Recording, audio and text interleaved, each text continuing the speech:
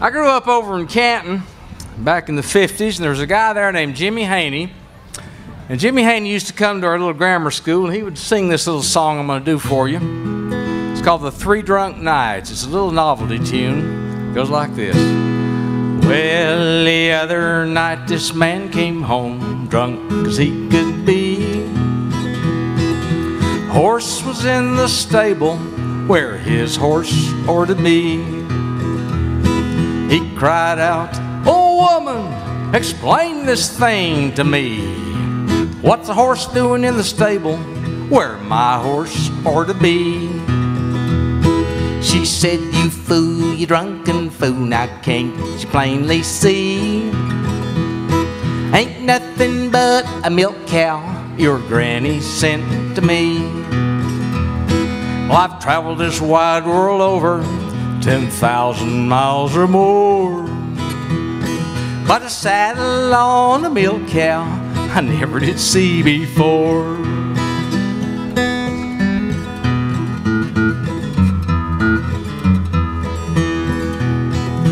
Next night this man came home drunk as he could be. The coat was on the coat rack where his coat ought to be. He cried out, "Oh woman, explain this thing to me. What's the coat doing on the coat rack where my coat ought to be?" She said, "You fool, you drunken fool, now can't you plainly see? Ain't nothing but a bed quilt your granny sent to me. Well, I've traveled this wide world over 10,000 miles or more, but pockets on a bed quilt I never did see before."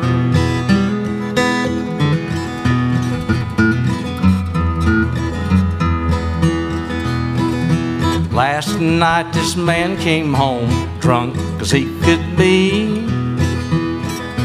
A head was on the pillar where his head ought to be. He cried out, "Oh woman, explain this thing to me. What's my head doing on the pillar where my head ought to be?" She said, "You fool, you drunken fool, now can't you plainly see? Ain't nothing but a cabbage head your granny sent to me. Well, I've traveled this wide world over 10,000 miles or more, but a mustache on a cabbage head I never did see before." Thank you.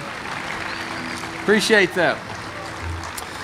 Laura was kind enough to mention my CD. Back in the early 80s, I did a record called The Ballad of Old Fort Mountain with banjo legend Raymond Fairchild and Orville Freeman, the Crow Brothers.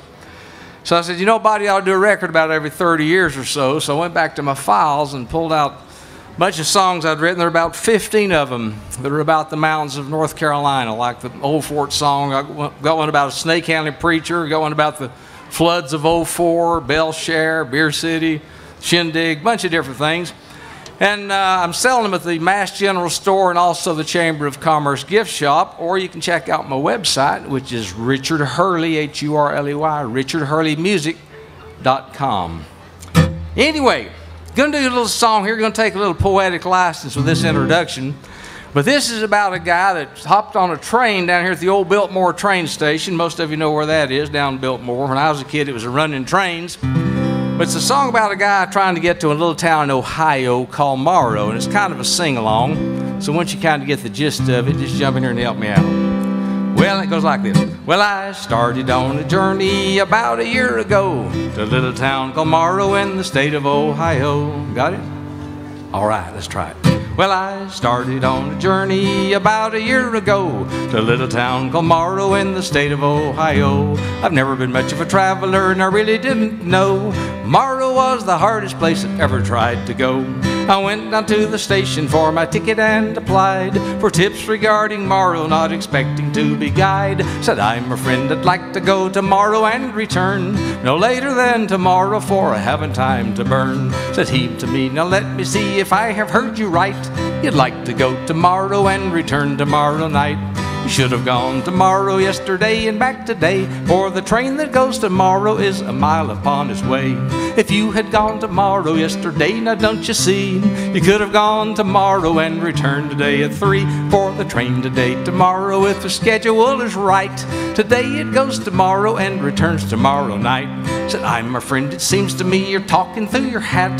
There is a town called Morrow on the line, now tell me that. There is a D, but take from me a quiet little tip. To go from here tomorrow is a 14-hour trip. The train today, tomorrow leaves today at 8:35, and 10:30 tomorrow is the time it should arrive. So if from here tomorrow is a 14-hour jump, you go today, tomorrow, and get back the day you jump. Well, I was so disappointed, I was mad enough to swear the train had gone tomorrow and left me standing there. The man was right in telling me that I was a howling jay. I cannot go tomorrow, so I guess in town I'll stay. Thank you. Thank you.